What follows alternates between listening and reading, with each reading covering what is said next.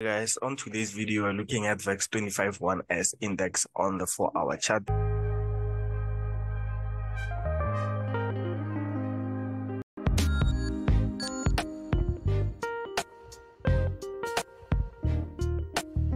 As you can see on the previous price action around this point, we have been pushing to the downside. And then if you try and look left, you'll see that we have been going to the upside, and then we came into this area here whereby we pushed to the downside for a little bit, creating a higher low around here, and then we initially pushed back to the upside. So this is the break of structure whereby we got this push to the upside after this higher low here, and then we had this area here, of which it was our last candle for us to get like those buying opportunities, of which this is the OB that we were looking forward to taking. And then as you can see, the price action pushed to the upside with higher high, higher lows, and a higher high, higher low, higher high, and a higher low around this point.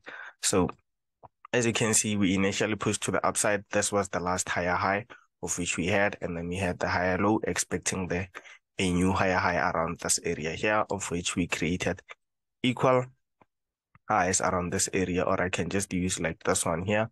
But as you can see, we created like equal highs. And then at the stage, what I'm expecting to see is for the market to break this higher low around this point. Then we have a confirmed direction for us to continue pushing to the downside. And then as you can see, we had like a few imbalanced price action, of which this can be our target if we're taking those selling opportunities. This is an imbalanced area, and then we have a few imbalances at the lows. This also can be another inefficient price action around this area. So this can be another initial target, an initial target that we can use. And then around this point also, we had like some equal lows, of which it's liquidity around here. And then this also can be a liquidity sweep. As you can see, if you just squeeze the price action around here and then just focus on this area, this can also be a liquidity sweep. And then let me just remove that, and then let's switch to an hour chart.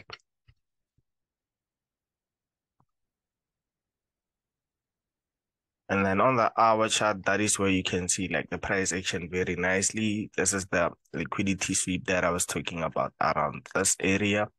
And then let me just put it back like this. And then this is the overall push to the upside. We had the liquidity sweep, and then we push to the downside. So now we are trading the substructure up until we break this area here, fill the imbalance.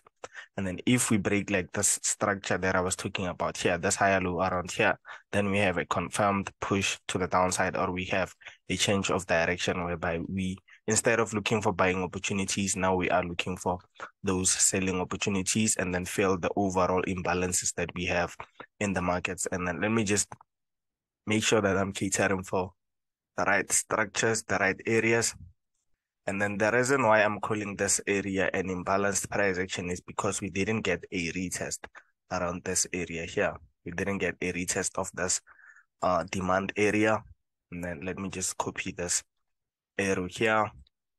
And then we also didn't get like a retest around this point. So now I'm just refining the zones, as you can see here. And then around this point, we had like some type of a retest. Around this area also we had a retest. So this means this is an efficient price action. So this area here is the one that was not retested, as you can see here. So this is another inefficient price action area.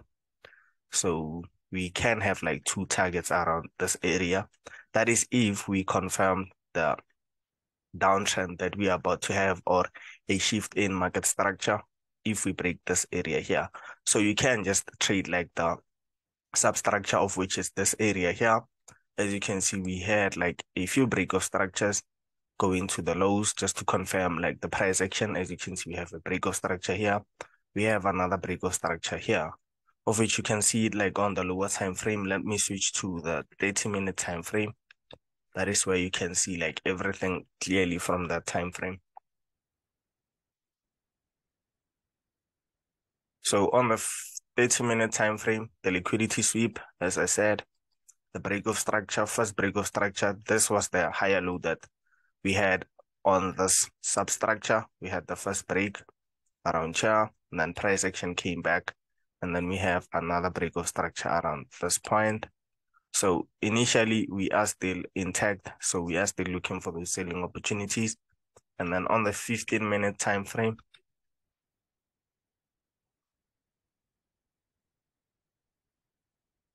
so I can just use like this area here instead of the other one. So this is the area that I can use around here. And then this is the last candle that broke structure, of which this is our other block around here. And then we expect the market to clearly push up, tap this area, and then we look for those selling opportunities, anticipating that we can have like a shift of price action or off market structure whereby we break this low here.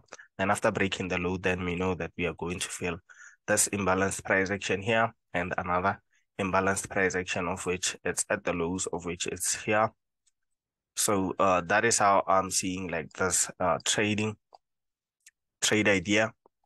And let me just check if I'm leaving anything behind. And then initially for this type of setup, what I'll be looking for is let me check on the 5-minute and just make sure that everything is okay also. Just because you may get like some imbalanced price action, or you can have to like refine the zones just like this. So this is a refined area. And then this is the reason why I'll switch to the 15-minute time frame, just because we have two zones around this area.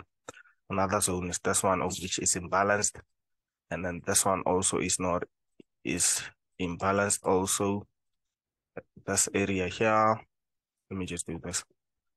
Two areas are imbalanced. So on this one, what I'll be expecting is for the market to give us like a confirmed entry whereby you get like a slow push to the upside. And then after reaching this point, what happens is that, let me just do this. Change the color to white.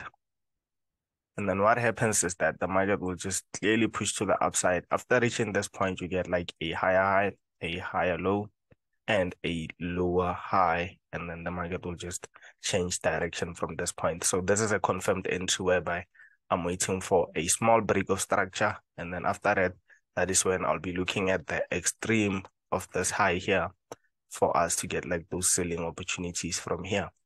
And then for the risk entry, that is where I'll be looking for a push to the upside, breaking this imbalanced price action here, and then tapping this area. Then we look for those selling opportunities from there, of which this is the risk entry that I look forward to seeing each and every time. So I take risk entries at the extreme of the zones, like this area here, and then my stop loss. No, I didn't put it properly. So just like this. The top of the structure, I put like my entry here. My stop loss is just above this point, and then I'm targeting the overall lows or the break of structure. And then for the risk entry, that is where I wait for that confirmation entry, as I told you. So that is it for today's video. And I hope you enjoyed like the setup. Hope you're going to take it, and then I'll see you on another one.